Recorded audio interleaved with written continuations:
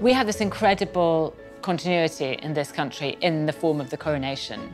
Other countries still have a monarchy, but very, very few have a medieval, in fact, none has a medieval coronation in the way that we do. And that we have a collection of regalia that is used for that is astonishing. The concept of the crown dates back at least 2,000 years. Originally a simple band that emits a halo of light, it represents the sovereign as head of the nation. Then there are the other sacred items in the collection that throughout the ceremony symbolize different aspects of the monarch's powers.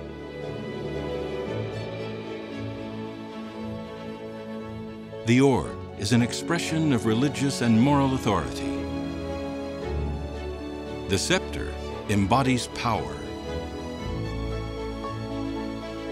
The ampulla and spoon represent the most holy part of the ceremony, when the monarch is anointed with the coronation oil.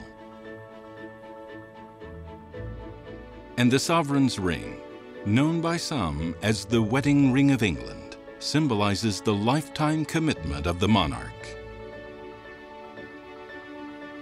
It is an amazing thing to see these objects, which in a way are very familiar to people from afar, but to see them up close like this, actually that proximity is extraordinary because you can really appreciate what astonishing objects they are.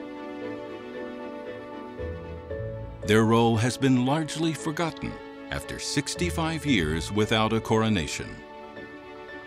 They're not just objects of tremendous beauty and skill and craftsmanship and so on. They are an expression of the way in which authority has worked in this country, the relationship between the sovereign and the subject. So there is a kind of an expression of all of our history in that relationship, in those objects.